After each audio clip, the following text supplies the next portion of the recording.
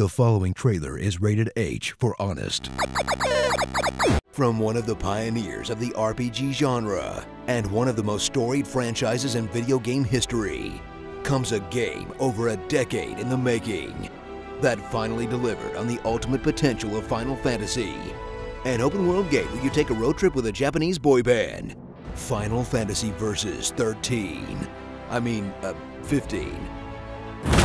Journey to a magical realm that's got all the epic majesty you expect from a Final Fantasy game, mixed with a bizarre dose of mundane realism as you spend half the game driving a car from place to place, getting plot points on your cell phone, stopping for gas, finding a place to sleep, and watching the characters play mobile games, while the other half is slaying giant fantasy monsters with magic teleport powers in a fantasy world that feels as disjointed as it possibly could.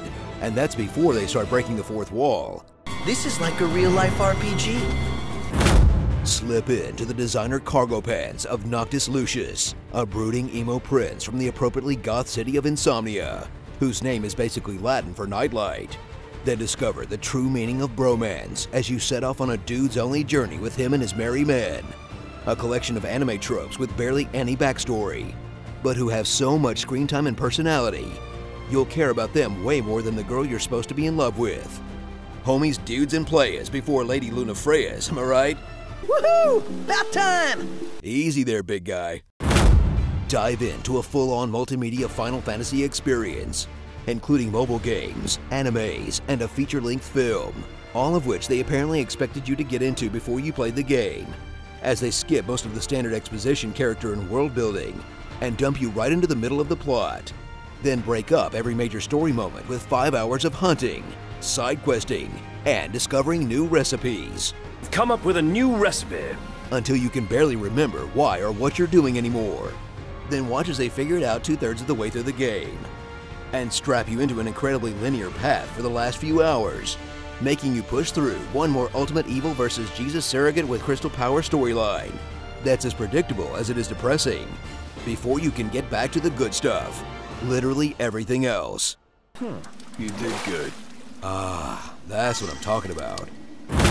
Tolerate Final Fantasy XV's combat system, a beautiful cluster of swords, teleport effects, and monster bodies that tries to Kingdom Hearts up the standard Final Fantasy combat, but just ends up devolving into chaos whenever there are more than 3 enemies, and where most fights are either so easy you can win them by mashing a single button, or so hard they will instantly hand you your ass, and you'll be forced to spam the same 3 link strikes, slap it with your armature weapons 1,000,000 times, and toss all of your weird magic grenades, until a summon finally decides to show up and crush it in a single hit. Or you just grind your way through by spamming potions like an addict, and eventually just slop your way through the entire game, because we all know what you're really here for anyway. Lovingly rendered fantasy soup. So jump in your awesome whip, crank up the Backstreet Boys, and discover a unique experience that has ups, downs, and genuine surprises that will make you sit back and wonder, how awesome would this thing be if they had actually finished it? Starring Dark Cloud, Guy Fieri, Skater Boy, #Daddy, One Winged Asshole, Another Sean Bites the Dust, Work That Core, Unifreya, Kyrie, Lady Kane, Full Fan Service, Too Old for This Sid, Forrest Whitaker, Unexpected Stereotype, and that one dude from Lost. Entourage 15. Okay, Cup Noodle, I get it. You clearly paid a lot of money for this. Makes you appreciate how delicious these noodles really are. I know I sure do. Be sure to subscribe for more honest game trailers, and tell me what you'd like to hear me say in my awesome voice. Slippy here. Got yourself stuck again? I eat plumbers on a rainy day. Only a Shimada can control the dragons. You look like you struggle with simple tasks. With these upgrades, you never stood a chance.